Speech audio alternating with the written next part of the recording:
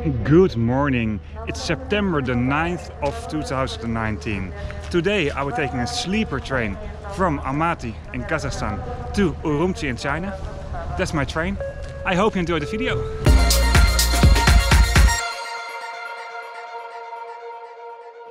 I arrived a day earlier at Almaty from Astana or Nur Sultan by a Talgo sleeper train. I will do a station review of Almaty first before I will review the train itself, like I promised in my previous video. Buses do stop at Almaty to railway station, but I took the metro. This is about a 6-minute walk from the railway station and it's a terminal station for the metro system. There's only one line. You'll also find some really amazing artworks. I really recommend you to visit the metro when you have time for this. From an experience point of view, I can tell you that it's important to take the right exit at the metro station. So when you take the exit with the horse and the knight above, you will be at the right part of the railway station and you have to walk a little bit less. My train will be departing from station number 2. Well, it will make a stop at station number 1 as well, but I will only be reviewing station number 2 in this video. Station number 2 is the closest station to the city center. Lots of national and international trains depart from here.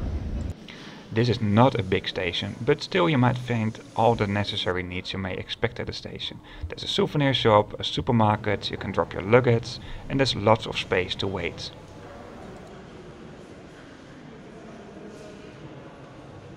When I arrived at the station, my train was listed at the departure screen, and I could enter my train right away. There are 2 trains per week between Almaty and Ürümqi in China. There's one direct train, that's this one, and there's another train where you have to change trains at the border. Both trains do have a different route and this one is the shortest route. This line has only been introduced since 2017, so it's pretty new. This will be the only Chinese sleeper train that I'm taking. Well, I can get into a lot of details about this, but it's one of the lower ranked trains. It's a K train. So in general you can take this trip report as a normal trip report on a K train as well. This means the trains can only run 120 km per hour and they make more stops at middle and large stations. Despite the fact that these are lower ranked trains, I will stay on a 4-berth soft sleeper. These trains are still pretty comfortable. One of the most important things when you take this train is bring your own toilet paper. Like many trains in China and Russia and Kazakhstan, the route is listed on the side of the train. Buying a ticket for this train is a kind of complicated because you cannot do it yourself. Someone else has to do it for you, and my ticket was delivered to my hotel. Even information on the website of the Kazakh railway company in Russian or Kazakh is limited. When everybody is getting ready for departure from station Almaty number 2, the train is going slowly to Almaty station number 1. There it will change direction and will go directly to the border town between Kazakhstan and China on the Kazakh side.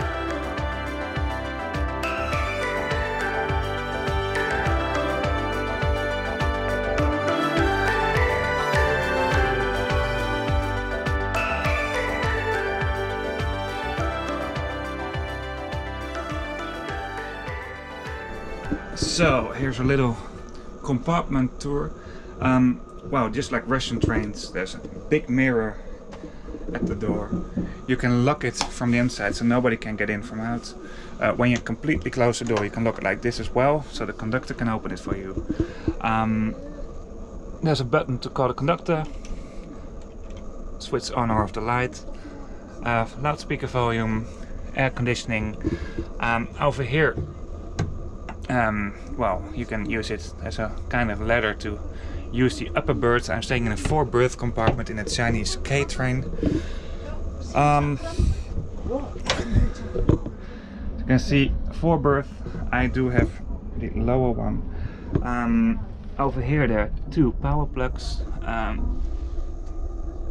This man, and just like the Russian trains.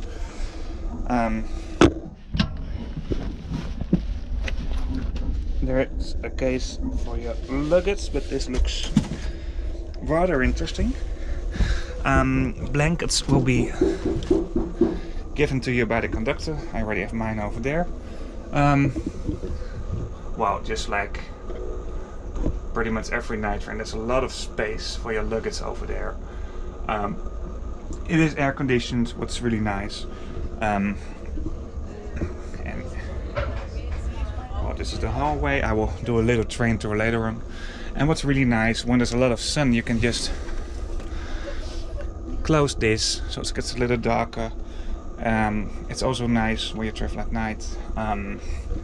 Well, there's some reading lights, of course. I do have one other passenger at the moment, but I think there will be 2 others as well. Yeah, that's about it for the compartment. This train only consists of 4 bird sleeping compartments, or as they call it in China, soft sleepers. I feel like the compartments are a little bit more spacious than on my previous trains and also on most European night trains. At the end of each carriage, route information should be displayed. Well, should be displayed. In this case it didn't work that well. You can also find a hot water point at the end of each carriage. The conductor has his own apartment, well, in the beginning of the end of each carriage, like you just saw there, and the other compartments will be behind that.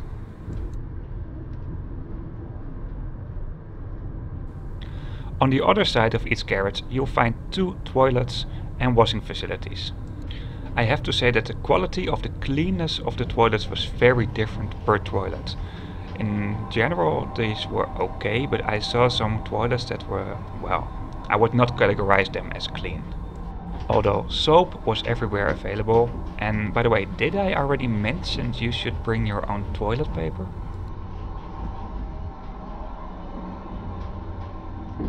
While on most trains you're not allowed to smoke, you may smoke here at the balcony. There's even an ashtray. While the train is heading to the border, I really get this Silk Road feeling. When you think about a Silk Road, you expect these kind of landscapes, right?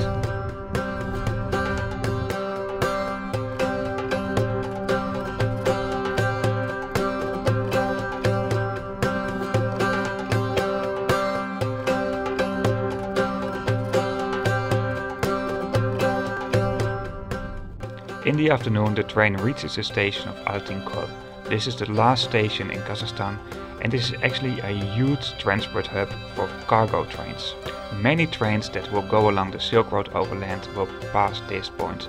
Because there is a different track gauge in China and the former Soviet Republic, the containers will be placed to other trains here.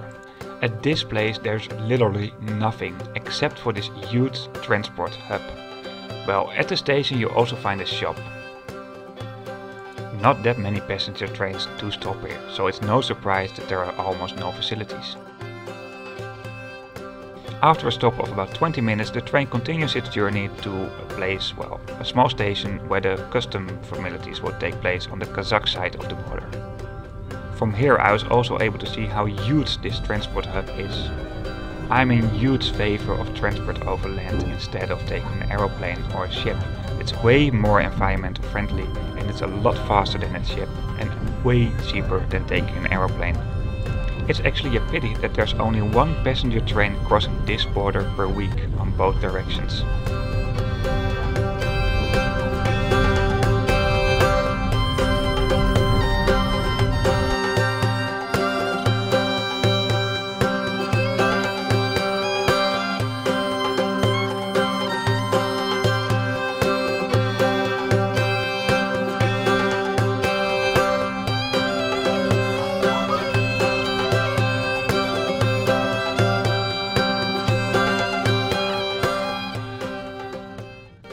Because I'm getting really close to the border, I stopped filming after this point.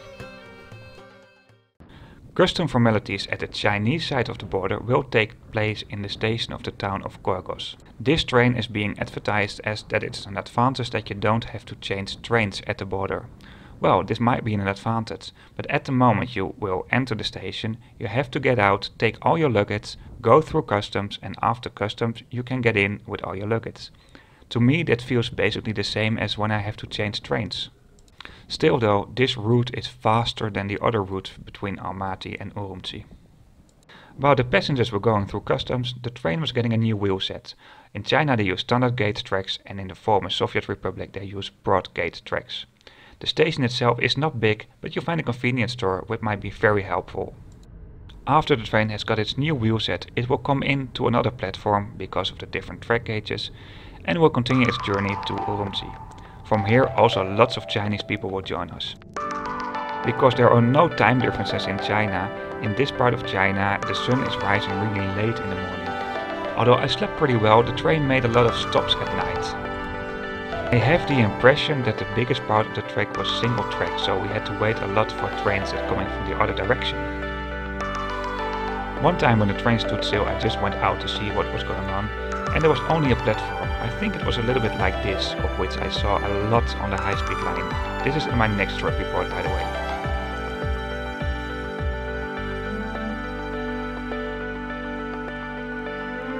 While the train is heading to Ürümqi, you see that you're getting into a bigger city area. And just take in mind, for Chinese standards, this is not a big city.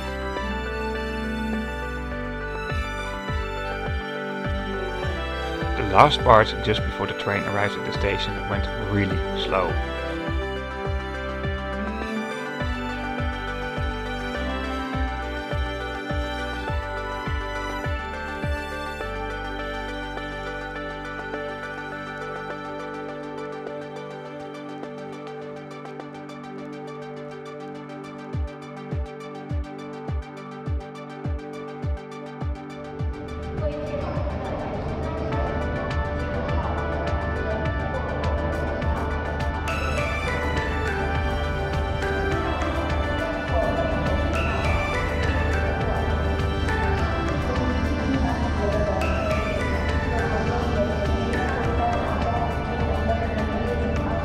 So good morning from Ürümqi station. I had some delay at night, but overall it was a good trip. I hope you enjoyed this video. Please give me a thumbs up when you like to see more of these videos, and also subscribe to my channel when you like to see more, of course. Tomorrow I will be taking a high-speed train from this station to Lanzhou or Lanzhou, I don't know how to pronounce it. See you again.